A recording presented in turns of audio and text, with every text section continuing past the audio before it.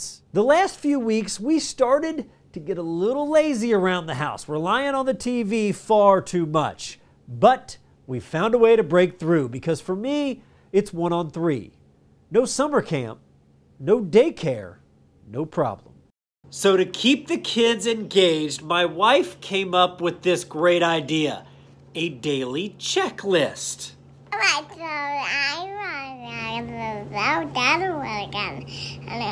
And maybe go to blind them. This checklist really kept me organized with cleaning my room. Before the checklist, how many times did you ever make your bed? Maybe once. They also have to read 30 minutes a day.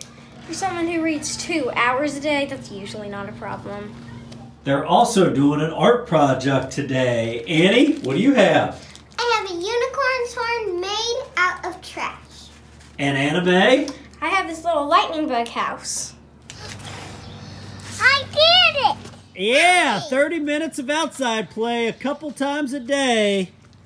Love the fresh air. Girls, do you like the checklist? Yes. Yes!